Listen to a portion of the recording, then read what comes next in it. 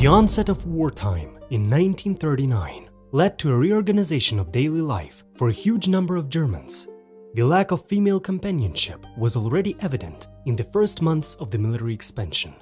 Most of the soldiers were young men whose bodies demanded an active response to their physical needs. Nazi commanders had a deeper view of this problem, realizing that such mass dissatisfaction could have a negative effect on the general morale of soldiers and eventually lead to a decline in discipline as a whole. The affair with military units was more or less settled by the opening of barracks in the occupied territories, whose female workers eagerly served Nazi soldiers. The higher ranks of the Wehrmacht breathed a sigh of relief when suddenly a note from Oswald Pohl was laid on Himmler's desk to encourage the best inmates. Oswald Pohl was promoted to the position of head of the SS General Administrative Office. Occupying this position, Pohl took over the management of all concentration camps. In fact, it was in the efficiency of camp management that he developed his main activities. First of all, the SS General saw that through his innovations he could gain additional control over the prisoners. Pohl understood that male prisoners also lacked physical satisfaction, and the introduction of such incentives as allowing periodic female favors could also greatly benefit. Pohl's ideas, described in great detail in his note, were studied by Himmler and received a positive response. Realizing that he had been given the go-ahead, Pohl began to act immediately. In June of 1942, the first brothel of this kind was opened at Mauthausen camp.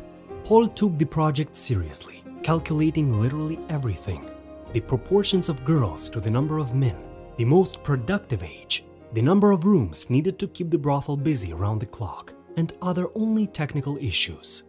Ruthless German mathematics produced the following figures. 10 girls were chosen to serve between 300 and 500 men each. The calculation was based on the maximum stamina of the female body, with the calculation of her capability for a certain amount of time. If the chosen girl failed to meet the plan, she was sent back to the camp. Women were mostly brought in from the Ravensbrück camp, whose main population was in fact women. At one time, the blood warden Maria Mendel personally handled the selection. Development of the system. The first experiments at Mauthausen soon began to show their positive results. Once they felt an irresistible craving for the female body, some prisoners began to display their basest qualities as well. In the reports to Pohl, there were many times more cases of slandering by one prisoner against another, reports of imminent escapes, names of instigators, and so on. At the same time, the reports recorded an increase in the efficiency of the prisoners. Pohl was pleased. His project was more than successful.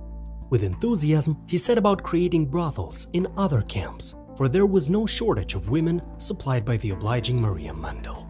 Hence, brothels appeared in Gusen, Buchenwald, Auschwitz, and others. Overall, 10 concentration camps were stuffed with such institutions. Thanks to this innovation, Pohl was even able to establish a kind of hierarchy among the prisoners. The fact is that visits to brothels were only allowed to privileged prisoners, such as wardens, headmen, and the like.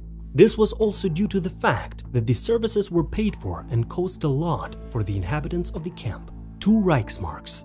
This innovation also highlighted the particular negativity toward the Jews. The Jews were the only ones who were not allowed into the special rooms under any circumstances. It is believed that this was a personal order from Himmler, but no official documents confirming this information have been found. With the brothels, the SS tried to combat homosexuality among the prisoners.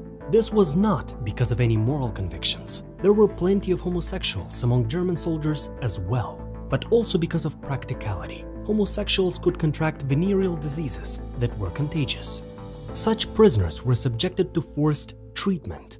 If the result was negative, the prisoner could be shot instantly. The situation with women.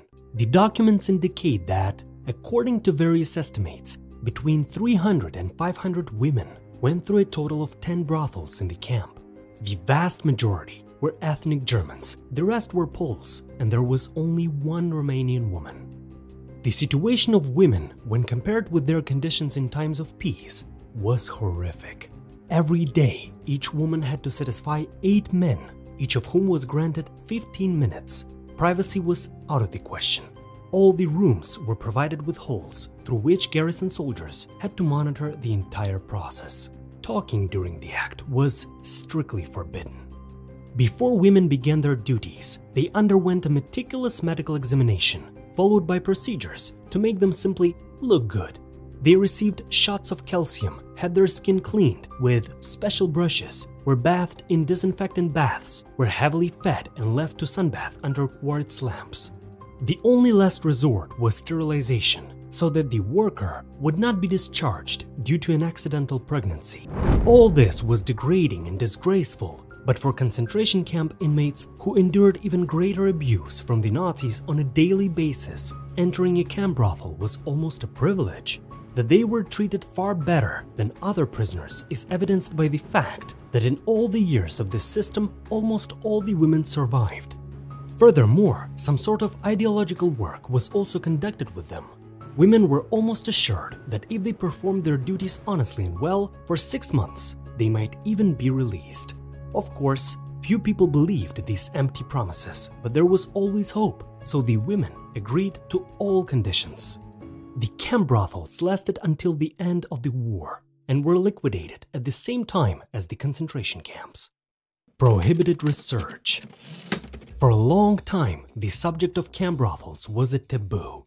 And it's understandable, all kinds of human rights violations, including criminal forced sterilizations, would cast a tremendous shadow over modern society. But as we know, nothing lasts forever, and secrets sooner or later come to light. In this matter too, the veil of secrecy was finally broken in 2009 by the historian Robert Sommer, who for 34 years worked on the creation of a fundamental monograph on the years of existence of the camp brothels. The book Das Käse Bordell, Brothel and Concentration Camp, reveals all the secrets of the establishment, as well as development and conditions in these establishments. More than 450 pages provide the reader with information that was indecent for Germany at the time, listing all the names and dates. The myths about the Nazis' struggle against prostitution were debunked. On the contrary, the regime legalized and strengthened such structures, thus achieving 2 goals at the same moment. First, having, as we would say now, its share in the business, and second, skillfully manipulating people using their physical needs. Sommer detailed allegations of forced prostitution with evidence, again portraying the leadership of the time in a negative light. The conditions were such that engaging in this shameful activity for camp inmates sometimes simply became a means of survival. Thank you for watching, subscribe for more videos and leave a like.